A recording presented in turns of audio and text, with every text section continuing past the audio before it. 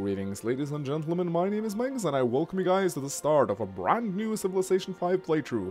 This time around, I'm going to be playing as Pakal of the Mayan Empire, and I'm going to be going for a culture victory. So, the culture victory is the only type of victory that I've yet to achieve in one of my Civilization 5 Let's Plays. And I've been avoiding it for quite some time, because it is one of the trickiest victories to pull off.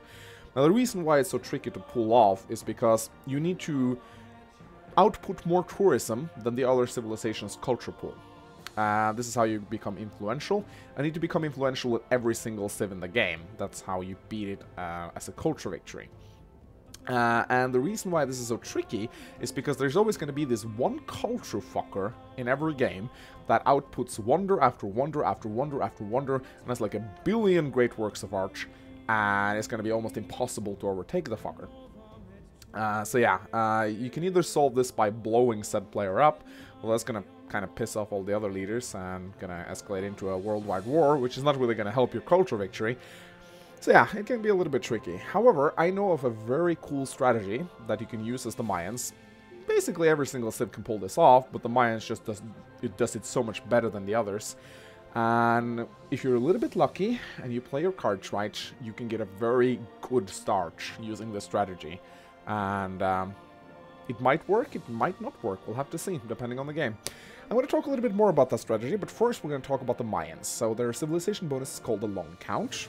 It, quickly summarized, gives you great people. That's pretty much how it works.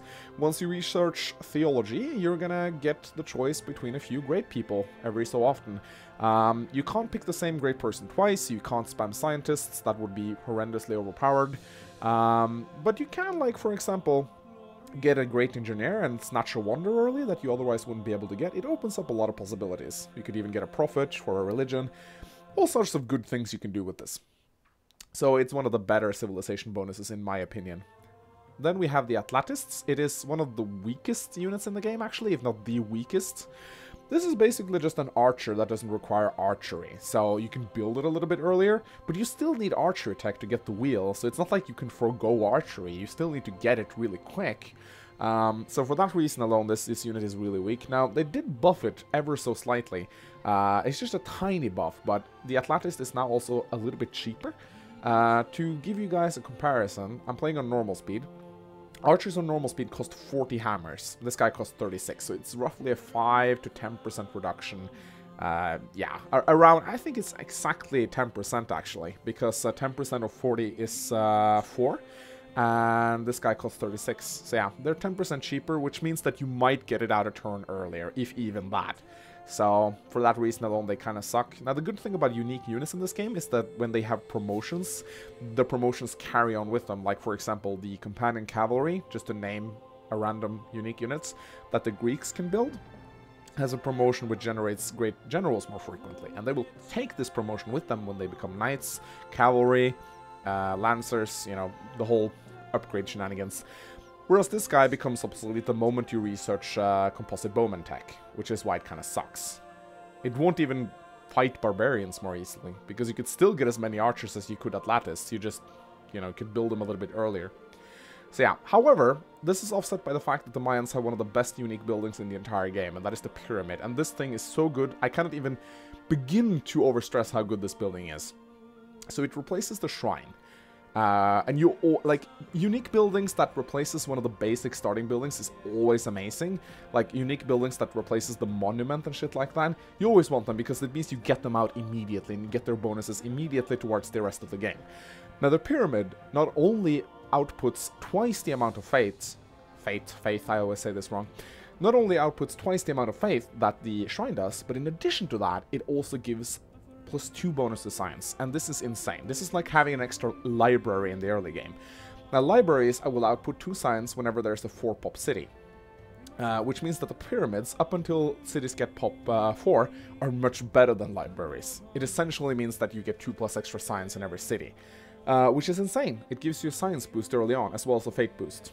You're gonna get a pantheon much quicker, and you're going to get your techs much quicker. So the Mayans are amazing for that reason alone. I'm going to talk more about this tourism strategy once we get into the game. So let's take a look at our starter location, shall we? So from the get-go, I see that we should definitely move our settler. There is a mountain here, and we want to settle close to a mountain. Now, what I like to do is I like to send my first warrior up into the hills. It will give me a nice overview. We can see that there's cocoa here. Cocoa is one of the new luxury resources that was added not so long ago, I think. A pretty good, pretty darn good resource, actually. Gives food and gold. But I think what I want to do is I want to move my settler over to this hilltop right here, because that would give me an observatory as well as a river city. And I still have these cocoa tiles within tree tiles, so I will get them eventually. And there might also be hidden resources in the fog right here. So that is what I'm going to do. So I'm going to start off by building a scout. That is usually always what I do. And we're going to check for neighbors. Ruins and barbarians. Always a good start. One is offset by the other. I'm going to go for pottery very quickly because that's going to unlock the pyramid. And I do want to build a pyramid very quickly, because the pyramid is amazing. And we're going to see if we can't snatch that ruin. Now, as a civilization that wants to go for a culture victory, you don't necessarily want super aggressive early neighbors, but it doesn't hurt either to have close neighbors, because that will make concert spamming a little bit more easy. Now, we got the barbarian encampment reveal on the ruins. Never a good thing in my opinion. It's like one of the weakest ones to get, I think. That and map. Unless the map reveals additional ruins, that is. I prefer to get culture and faiths, because faith usually means you get a pantheon. Alright, we found Mount Kilimanjaro. Mount Kilimanjaro is a very unique wonder in the fact that it gives every single unit that passes near it a unique promotion that grants them double movement in hills as well as the plus 10 combat strength in hills. It's the basic promotion that all Inca units get.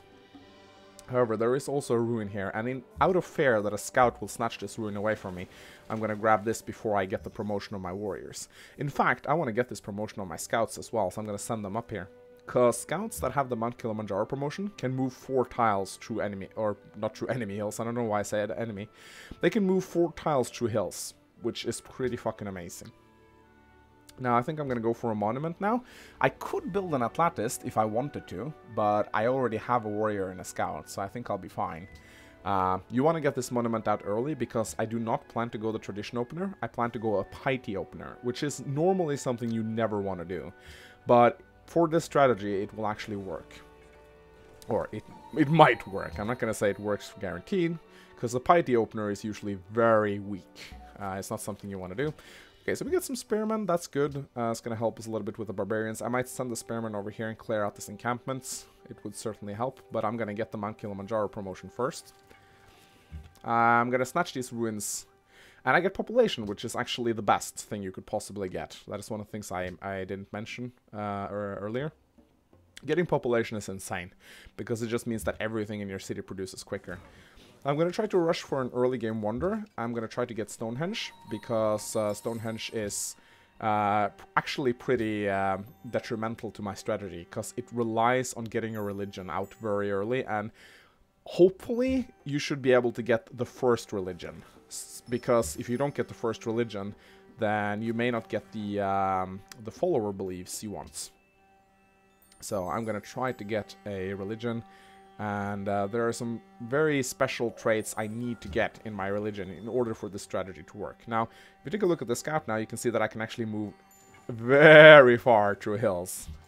It's actually quite broken. It's why the Inca are so good, because they get this promotion from the get-go on their scouts. So they are super good for that reason. Now we need calendar, so I'm going to rush for calendar. And once I'm done with calendar, I'm actually going to go for bronze working. Now, the reason why I need bronze working is because there's a lot of jungle tiles there, and I want to improve these banana tiles. Normally, you wouldn't want to improve banana tiles, because you're basically cutting away the jungle, and then you are adding a plantation on top of that. Oh, it's this fucker. Which actually offsets the food. However, I do plan to take oral tradition as my pantheon, because I see so many plantations around my city, which means I want to build plantations immediately. Anyway, this fucker, this is the douchiest guy in all of civilization. This fucker right here will do everything in his power to piss you off. He's probably the worst neighbor. Okay, no, Shaka is definitely a worse neighbor, but Alexander is one of the trickiest guys to have close to you, because it's impossible to maintain friendship with him. He denounces you, he steals your territory, he goes to war with you too, but that's like, yeah, this guy really just wants to piss you off. The best way to counter Alexander is to make sure he pisses off the other guys more than he pisses you off, and eventually they're going to be so sick and tired of him that they go to war. That's at least the plan. But since his scout is here, it means he's probably taken all of the ruins on his way, so I'm not going to try to go and see if I can find some. I'm going to start working on my pyramid now. And once I have that, I will pretty much be guaranteed a pantheon. Now, one of the things you can also do is try to find a religious city-states. That also works. But the Mount Kilimanjaro promotion really makes it easy for me to explore in the early game, as you can see right here. The best thing would be if I could get +2 vision upgrade on my scouts. That would be even better. Okay, so we met Hanoi, which is a militaristic city-states. Pretty awesome to have militaristic city-states be our allies, especially against Alexander. The thing about Alexander is that he loves his city-states, and he's most likely going to befriend most of them, because he is the Greeks. It is his nature to ally himself with city-states, which makes it a little bit tricky if you want to actually try to grab city-states yourselves. And if you as much as touch city-states, he will be so mad. He loves to pledge protection to every single city-state he meets. It's basically how he likes to do things. So let's see. We actually found Vatican City, and I love religious city-states because they give you 8 faith if you are the first one to discover them. So we are actually only 2 faith away from getting our pantheon. I'm going to grab piety. And the great thing about grabbing the piety opener is that it's going to halve the time for me to build my unique building, because it's treated as a shrine, and the piety opener halves the time in which you build shrines and temples. So you're going to get your pyramid out a lot sooner. And I learned barbarian encampments again. It's my second one, actually. It's quite annoying, to be quite honest. I might buy myself an Atlatists, because they're really cheap at 180 gold. So when I do reach that amount, I might try to go for one. We'll have to see. But it seems like we've reached the eastern shoreline, so I'm actually going to back off. And I'm going to see what's down here. Oh, it's Gustavus Adolphus. We meet again, my friend. Is there a single game where I haven't encountered this fucker? Like, he's been part of every single game I've ever had, I think. Almost. Yeah, Gustavus Adolphus. He's going to be a pain in the ass. But he's close to Alexander, which is a blessing in disguise. I might manage to make them attack each other. Alright, I have 3 turns, or 2 turns, until I can get my calendar. I really want to get the Stonehenge, so what I could do is I could get another scout out. It probably wouldn't be the worst thing in the world. As far as the Pantheon goes, I've already kind of decided that I'm going to go for oral tradition, because there's so many plantations around my capital, and not to mention here, like 1, 2, 3, 4, 5, 6, 7, 8, 9, 10. Yeah, there's more plantations than I care to count. Oral tradition is the definite thing to go for. I could have picked Sun God as well. It would have given me +1 food from banana tiles, which is amazing, but I really want culture in this game. I am going for a freaking culture victory after all. So yeah, I'm gonna get a scout out, and I'm gonna send him up to get the Mount Kilimanjaro promotion, and send him out to scout the world. I should also really find out what's next to my capital, so just in case there's a ruin there or something that I've overlooked. Looky there! The ruin that Sweden never bothered with. Good for me. Huh. That's the first time I see bison, actually. Very interesting. This is not a luxury resource. These are just like cows. Huh. So like cattle, I mean, they're exactly like cattle, aren't they? +1 food, yeah. Interesting. I mean, they probably just... Okay, I think you actually construct camps on the bison instead of a pasture. When worked by... Yeah, that's pretty cool, actually. They do keep adding new things to Civilization 5 every so often, which I think is very cute. Like, I like the fact that they're updating their game, even though they released Beyond Earth, which sucks, by the way. Seriously, it's so disappointing, that game. I can't even be asked to play it. Alright, ruins. So now we're going to grab Stonehenge. We're already on production focus, and we're going to keep it that way. Our city's going to grow to pop 4 pretty soon. And looky there, a ruin right next to my city. That always happens when you don't explore fully. So I'm going to scout a little bit ahead, because I think that I'm definitely sure this is the East Coast. So there's not going to be that much to explore here. And Then I'm gonna go and get the Mount Kilimanjaro promotion on my scout and send them west. Okay, great. So we're gonna get another free policy, as well as another pop, and that was one turn away from having that snatched by Sweden. So I'm gonna go up here and see if there's any ruins here, because this Swedish scouts probably came from the south. I'm pretty sure he came from the south. And yeah, I'm gonna see if I can snatch any ruins away from him before he actually goes up there. It also looks like there would be a city-state there, just by the layout of the map. I don't know why. I call it civilization instinct. I just feel like there's going to be a city-state up here. Ah, see there? Border. I don't know. There was just something about the way the map worked. City-states like to be out on pointy edges like that. Alright. I'm going to grab organized religion as my second traits, or my second policy. It's not really going to do much for me. It's going to give me 1 extra faith. But in the end game, it's going to give +2 faith from every city, because you do want a shrine and a temple in every city with this strategy. This strategy, as you may have guessed, focuses heavily on religion. It is kind of the way it works. And so the whole ideal situation would be if there weren't any super religious leaders in this game. I'm actually going to send my spearman back now, because I'm starting to reach the point where I'm going to start to get a worker, so I want to be able to protect them from barbarians, especially considering there's an encampment right here. So if Isabella or Montezuma is in this game, I'm going to have a very bad time, because they're very aggressive religion fanatics. Harun al-Rashid is also very aggressive when it comes to his religion. Alright, archer scouts. That's decent, I suppose. Alright, I don't think there's going to be any ruins over here, so I'm just going to send these scouts over to Mount Kilimanjaro. I do like... the city-state is going to snatch them anyway, but I do like the fact that it's a city-state and not actually another civilization that snatches Mount Kilimanjaro. I mean, Antananarivo is going to snatch this anyway. I can never pronounce that. Antananarivo? The fuck gave it that name? I do believe the Celts can get the longest city name in the game. It's super long. It's insane. It's like 30 letters long. It's the longest city name in the world. Pretty insane. Alright. Looks like we're exploring the whole lot of nothing over there. So I haven't really built any workers yet. I might steal a worker. I'm not sure if I want to steal from Genoa because they're so close to me. But I could check. I haven't really gotten any improvements yet, which is not great. But this Mount Kilimanjaro promotions does such wonders for your early game exploration. It's pretty insane. So we have another pantheon. Pantheon, actually. +2 faith from quarries, which is decent. As a piety opener, I will be able to get this one, religious tolerance, which is that I also get the second most popular pantheon belief. So if that is the +2 quarry thing, it means my quarries are going to be a lot better. So that's great. +2 faith from quarries is definitely not something I'd sneeze at. Okay, I think I'm going to send these guys and root out the encampment here, because it's spawning barbarians, and I don't like that.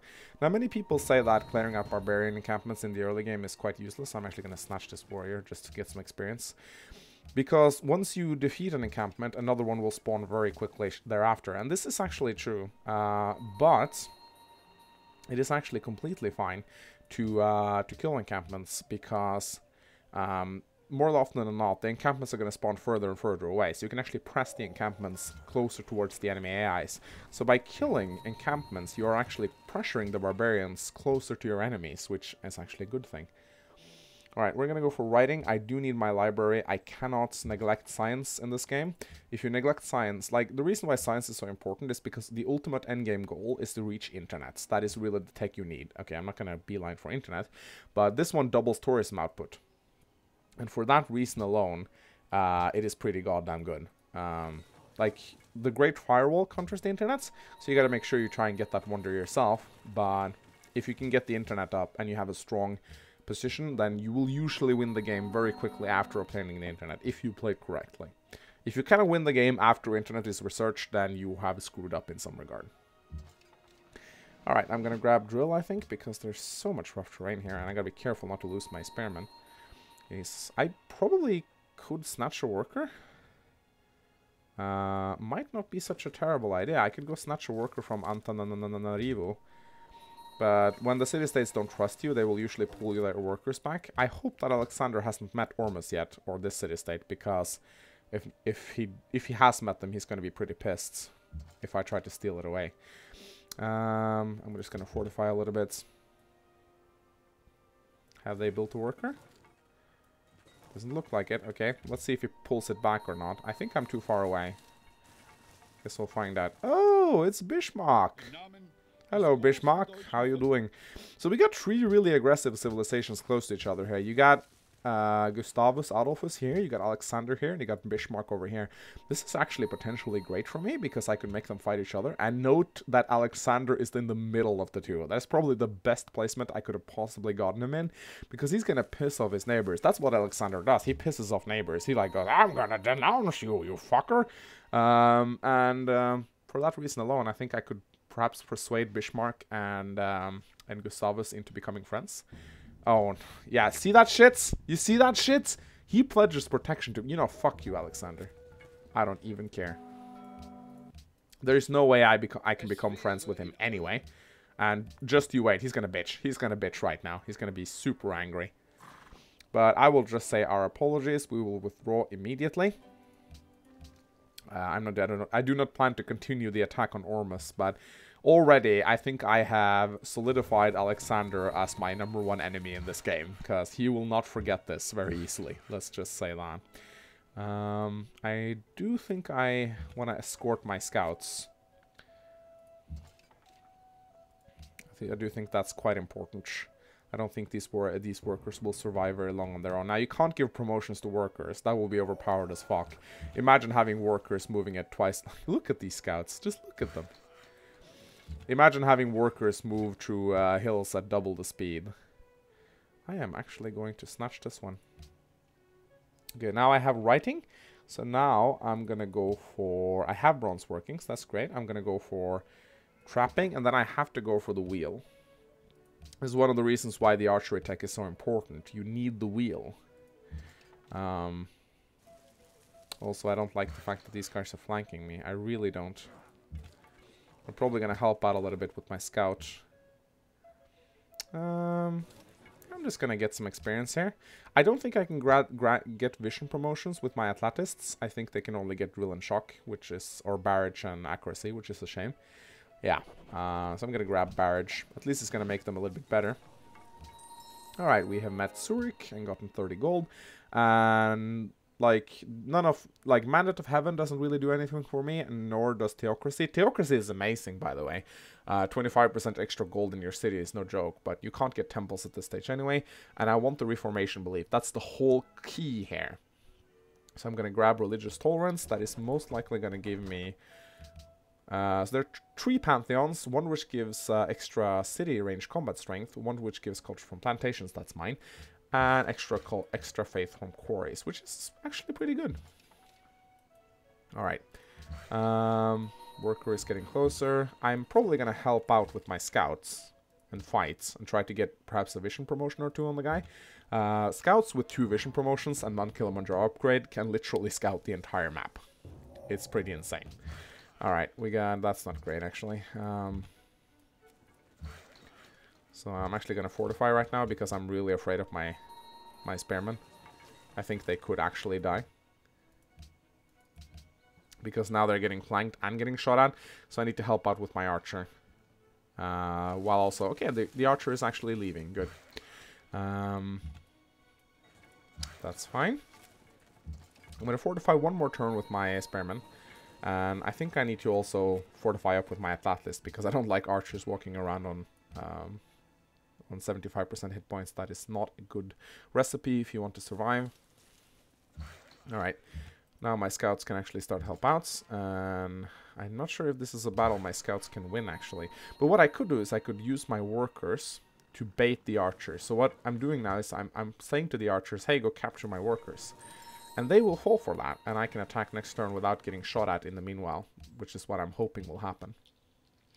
Because barbarians do like to capture workers whenever they're available to them instead of fighting. As you can see, it worked out. And now I got the barbarian encampments. And hopefully I can kill these guys later, because now the archers are going to be trying to... oh, not you again. There's the leader that kicked my ass last game with stealth fucking bombers. Fucking retarded shits. So yeah, they're actually going to be escaping me. How am I going to do this? Well, I can easily catch up to the archer. This actually wasn't as easy as I thought. I thought I'd be a lot stronger than this. Alright, I'm gonna rest up here. I think she's gonna get away. Embassy with Dido, sure, she's so far away anyway. I don't really mind that. But right now, I think this worker is gonna get away. Unless... Okay, I got Stonehenge. Oh, I need to rest up for a turn. I really need to rest up for a turn. Now I need to grab a library, and after that I'm going to expand. I have a set rule of thumb that you should always get your first library. No, I don't want Embassy with Bismarck. He's too close to me. You always want a library before expanding. At least most of the time. That's a nice rule to have. I try to make it a point to expand before my city reaches high pop. So I'm a little bit late on that, but that's because I tried to get a wonder. Okay, they will do 17 damage to me and I have 15 hit points. That is not going to amount to a happy ending. So I'm going to pray that they move south. They didn't. Okay. Well, I'm going to catch up to them. I will. Oh, no. Well, that's not good. Well, there goes my worker. But I can buy a new one now, so I guess it's not that huge of an issue. But yeah, this wasn't great. But at least I got a scouting promotion out of it, so I guess it's not the end of the world. And I could always just buy another worker. But yeah, this wasn't fantastic. I'm gonna have to fight a hand axe now. And luckily, though, my spearmen got a second drill promotion, which means they're gonna get a 30% combat strength here. But I do need to heal up my shit first. Anyway, I'm gonna go grab the cotton. I do have calendar, so it's gonna be easy for me to get that resource. But yeah, I gambled a little bit with the archer. I could have attacked it. It was a stalemate, so the RNG could have gone in my favor, but it sucks to lose units early, and I would like to not take the chance. But the scout can at least get his sweet revenge on the archer. And I'm gonna go and fetch my...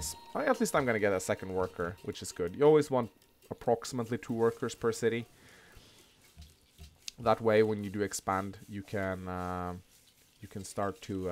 I think actually Palenque is stuck on production focus, which is completely fine because I don't really need it to grow yet. But once I get my library... Oh, hello there. It's the best civ in the game. Yeah, England is literally the best civ in the entire game. Not necessarily in the hands of the computer, but as a skilled player. They have Longbowmen and Ship of the Line, which are the 2 best units in the game by far. Shaka's Impies come close, but Longbowmen, simply for the reason that they promote into Gatling guns with 2 range, and the Ship of the Line are just frigates, which are already amazing. That's a natural wonder right there. And they get an extra spy, which is insane. You know, like... People, I don't think people realize how big of a deal an extra spy is in the early game. Like, the fact that I could steal 2 technologies instead of 1 is insane. It's batshit insane. It allows you to catch up so much quicker. Anyway, we're going to start working on our settler now. We're suffering a little bit of a disadvantage in gold, but that's going to fix itself once we get this plantation going. And since we already... have like have my borders grown that far? No. We do need to work get these plantations working ASAP, and we do also need to lock this tile actually, so that we won't suffer the gold penalty. We're actually still suffering a little bit of a gold penalty, which I don't like. I also don't know why this masonry icon is bugged. It's always been this way for some weird reason. I'm actually going to rush for theology right now, so I can get my great person. After I get masonry, of course. Because masonry is such an important tech. Especially considering I have a quarry or a stoneworks outside my capital. Another natural wonder? No, it was a barbarian encampment. Okay. What I could do is I could attack with the scout into the hand axe together with my spearmen. That way, I could possibly get another vision promotion on them. Might be the case. Bismarck wants declaration of friendship. Yes, I think I will. I need friends against Alexander. That is actually going to be quite important. Now, have I reached the end of the... Yeah, this is the south coast. So, it means there's not going to be a huge... I guess I could grab the embassy with him right now. Like, wow. Look at that. Alexander already pissing off people by, like, settling directly. Like, this is such an Alexander move. He is truly Ducimus Maximus. Like, I'm just gonna settle a Corinth right next to Berlin. You're fine with that, okay? Yeah, that's fine. And since we're already so big on the embassies, I'm gonna grab one with Sweden as well. If I could grab a declaration of friendship with both Sweden and Berlin, that'd probably be the ideal dream scenario. Alright, we're gonna bring back the worker. These scouts will help with their flanking bonus. You do get a 10% bonus, which is nothing to sneeze at. Like, overall, I'm getting a lot of positive combat modifiers right here. I have 17... Like, these guys are as strong as pikemen, pretty much. Yeah, I want to attack anyway. What are you talking about? What could possibly go wrong? They've also fixed barbarians now, so that barbarians no longer move the turn they spawn, which was complete and utter bullshit. Haha, no, dude. I don't want an embassy with you. I don't want Alexander to know where my capital is. At all. Alright. I'm gonna stay here with my scouts to provide the flanking bonus. But I'm not going to attack with them. Not at all. They are very far. They are very close to getting their second promotion. So I might get a scout with 2 scouting promotion, which would be pretty kick-ass, actually. No, I need to kill these guys. Right, I could return it, but fuck no, I'm not gonna do that. I was the one who stole it initially. Stupid game. Alright, so we've reached the English. They are over there. Seems to be like a little bit of a split. You got like 4 civilizations here, and you seem to have the other 4 civilizations here. There are 8 civilizations in total. So I can already see what kind of, like, what type of map this is. I'm actually not going to attack right now. I'm gonna wait. I would love for my scout to get a second promotion. That would be so sweet. Although I guess that you could say that I've already explored a lot, so it wouldn't like be a huge deal, but I still want to try and go for it, because what's so great about a scout with scouting 2 is that you could place him on a hill and you could have complete control. Nice. Just look at this. Whoa, look how much shit he can see. He can see everything. So you'll never be sneak attacked if you just place this fucker on a cliff or something like that. And you're good. You're pretty good. Good to go. Alright, gotta be careful now so I don't lose this spearman. It's actually not gonna be so easy to kill this warrior. I guess I could do this to get a flanking bonus. That I could kill him that way. Ooh. Scary. I'm gonna...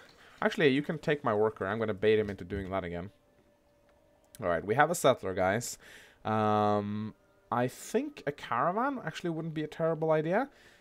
But at the same time, a watermill is probably what I want to go for now, because it's just an amazing building overall. Now, this is a... It recommends I settle here, and that's actually a great location, because look at all the resources I'm going to get. Cocoa, I'm going to get 3 sources of cocoa, 4 banana tiles. No, wait, that belongs to my capital. 2 sources of cattle, or sorry, 1 source of cattle and horse. One could say that yes, there's a river here, but I don't want to settle so close to Alexander. I'd prefer for him to fight with Bismarck. And that's... I'm not gonna try to... I'm not gonna make myself a valuable target to him. You know, I'm just gonna kill this one. Probably a much better way to do things. Yes, that is definitely the right way to do things. Statue of Zeus has been built in a faraway land. I can guarantee you Alexander was the one who built that. He loves his Statue of Zeus. It's one of the wonders he loves the most. Go figure. But yeah, he really does love that. Okay, we need to get these spearmen back to the capital, and these scouts just need to heal up for a while. Because of this worker, these settlers had to take a long detour, so it's going to delay the expansion of my city for a little bit, but it's okay. We're going to get 2 plantations up and our first religion, which is amazing. So let's go ahead and found the religion of Marxism. The more I look at this game, that's correctly spelled, right? There are 2 choices. I could either get World Church or Tithe. Tithe is just a solid one overall, because it just gives gold. World Church is a little bit more tricky because it requires you to spread your religion aggressively to other cities. But if you can actually get it into other cities, then it's going to give you a shit ton of culture. But I think I'm going to go for Tithe, simply because it's so much easier for me. Because it gives me a bonus without having to aggressively spread my religion, which is not really what this focuses on. And gold is just good. As far as the follower belief goes, cathedrals are always great, but I think I'm going to go for pagodas. Mosques did get buffed recently, I think. I don't think they always used to give tree faith, did they? Or am I just... Anyway, pagodas are my favorite building.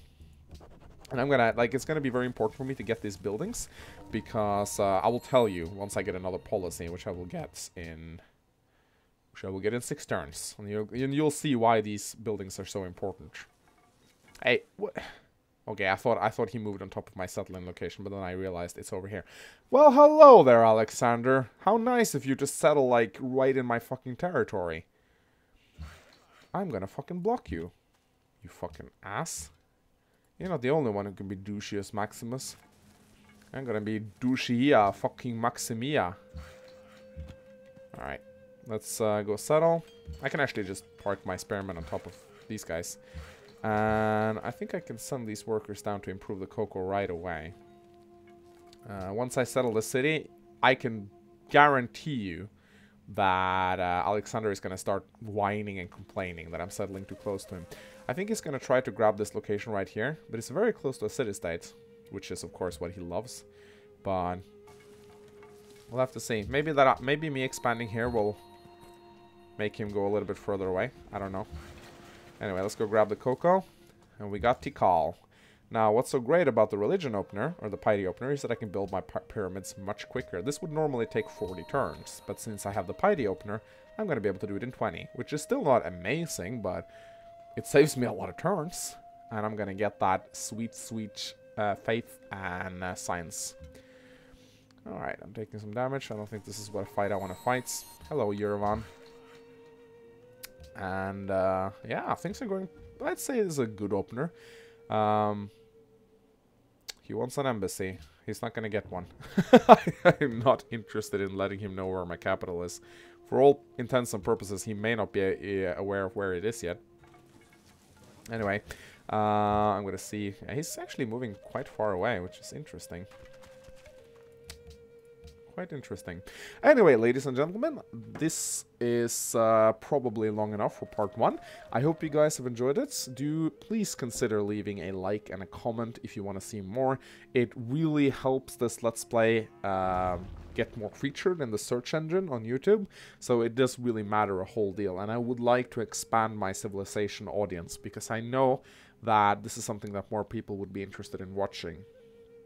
And as always, thank you for watching, and I'll see you next time. Goodbye.